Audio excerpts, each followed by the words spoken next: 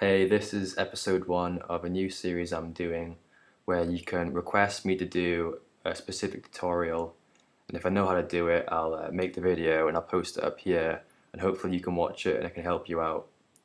And so for this episode, the guy over at Create Designs sent me some of these menu assets, and he asked me if I could program it so I could create a simple menu system. And this is actually a really easy thing to program, and I'm going to be programming an AS2 for this. So let's get started. So first thing you want to do is you want to check the properties, and basically you want to change the dimensions depending on the assets. And he gave me, all the screens he gave me were 640 by 640, so I'm just going to change that. Background color, I'll just keep it at white. It doesn't really matter at the moment, and the frame rate doesn't matter either because you just can be flicking between menus. There's not going to be any animation or anything, obviously. So press OK on that, and then I'm going to sort out the assets he gave me. So he gave me 4 panels. Let's bring them out. So I want, looks like the first one is going to be chat rules.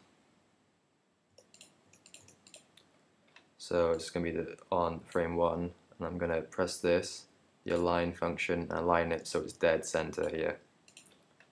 I'm going to make a new blank keyframe by pressing F7. And now I want the sponsors panel. That's going to be the next one. Same again. So obviously if you're following this at home, you're going to be making, you're going to have obviously different pages, but just make sure you've got 4 pages with different headers, or any amount of pages. Actually, doesn't matter how many pages you've got.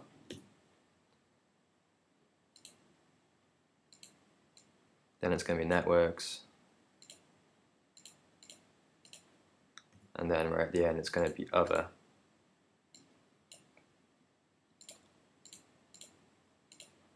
Okay, so now if I publish the flash now, it's just going to cycle through them really quickly. So what we need to do is I'm going to make a new layer, and this layer is just going to be used for code. And so rest here, I'm going to go to Window, Actions to bring up the Actions menu. And for this, it's really simple. You just type in stop, brackets, space, semicolon. And this will actually stop the frames for all 4 of them because the keyframes are dragged over here. So now you can see that it just stops and it won't budge until you tell it to with a command. Next thing you want to do is, let's move this down here. Next thing you want to do is you want to click each individual frame, and what you can do is with frames you can actually give them instance names. Go to properties and click here. So for this frame it's going to be the chat rules frame. So I'm going to give the name chat rules, and then press enter. One tip is when you're entering these, press enter right after you've entered them. Don't click on a different frame because the text will go away and it's really annoying. So this one I'm going to give it the name sponsors. This one networks, and then this one is going to be other. Alright, so just make a new layer, and I want to put the lock on these 2 so you don't interfere with them by accident. Okay, so for this one, I was already given all the assets, so there isn't any individual ones to make. So for this particular example, I'm just going to make invisible buttons to put over the top of the existing design.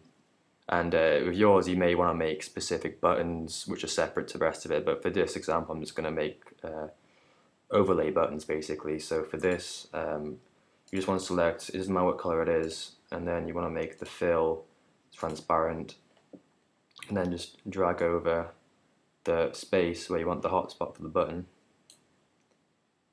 And then what you want to do is select any color as well for the fill, go to color, and then right down here, which has the A, which stands for alpha, you want to put it right down to 0, and then click in.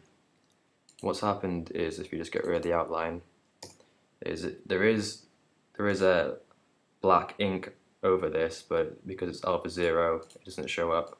So it's the perfect overlay. And just press F8 and select symbol type button. Press OK. And then just copy and paste over all your button areas.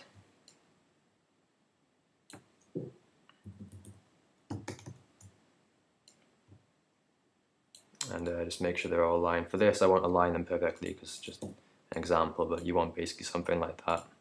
Over here is a bit of an overlay, but it doesn't really matter that too much for this. Okay, now for the actual button coding. So I'm going to start with chat rules. So what you want to do is type on release. On release is when you're making buttons, you've got several different options. On release basically means once you've clicked the button and you release the mouse click, that's when it's going to activate it. Type that, and then you want to type in go to, and make sure you got a capital A, stop, that needs to be a capital S as well. Go to and stop. Brackets. Now remember back when we gave the frames names. So for this chat rules, I want to go to the frame chat rules. Make sure you put the apostrophes as well, and bracket and then a semicolon. So for this particular frame, I'm already on chat rules, so when I click it, it won't actually do anything because it's just going to go to the same frame we're on. So you want to copy this code and then paste it on each of these buttons, but all you have to do is change the name of the frame. So sponsors, networks.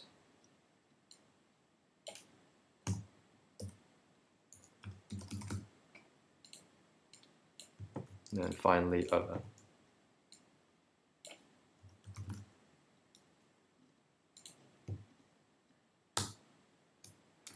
So I've just tested it out, and you can see it makes the cursor as the button symbol, and so you can just press on any of these top tabs and it'll take you to the frame of that particular header.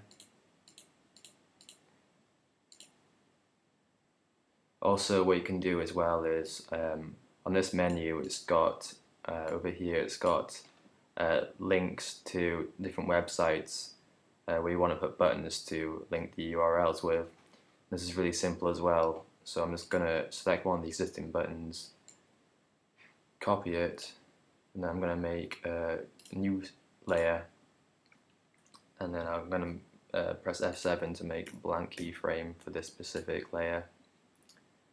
I'm going to paste in the button. I'll just put it over the YouTube logo, and then I'm just going to resize it so it fits better. Okay, so to code to make a button go to a certain URL, it's really simple as well. All you have to do is edit this line of code. So instead of that, you just put get URL in capitals for URL, brackets, quotation mark, and for this you're going to have to put the HTTP bit in, /, and then the URL you want. So for this particular example it would be www.youtube.com/craydesigns, and a quotation, bracket, semicolon, and that's all you need to do. So I'll just test that.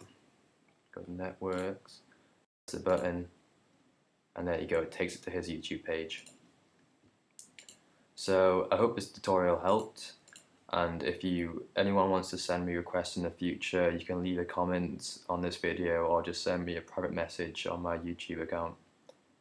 So yeah, if you want to see more videos like this, please subscribe.